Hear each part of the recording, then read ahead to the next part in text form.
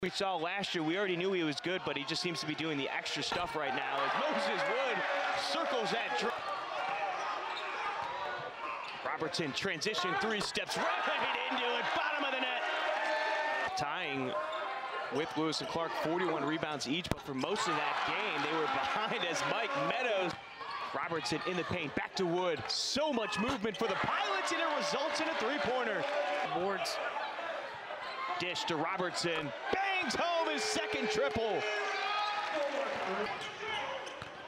They left Applewhite open. Finds Robertson underneath. Slapped out by Nduka. Offensive rebound, Portland. Get out of here. Wood. A really hard matchup. Now you talk about that basketball IQ. Nice pass. Oh, the finish. Get to the paint. Good things are going to happen. Quick three from Robertson. No, another one. 3 for 4 from behind. Goes up and gets that rebound. Perry up to Meadows. Here's an alley-oop. Sholin!